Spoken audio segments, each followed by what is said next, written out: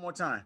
Don't care about what other people think. If you're passionate about something, if you have a vision for yourself, go after that 1,000 miles an hour, and don't look back, because those people who are hating or judging, it's really just because they're jealous. It's because they see you having the opportunity to go after your vision and go after something you love. And everyone's so caught up with what other people think about them. Yeah.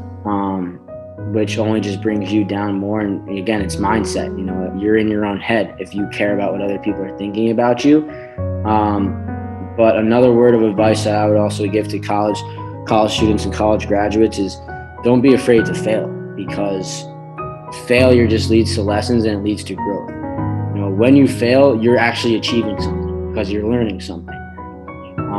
I failed a lot. I'm continuing to fail. I failed this morning. I love failing. Exactly. And you know, I don't use it to discourage myself.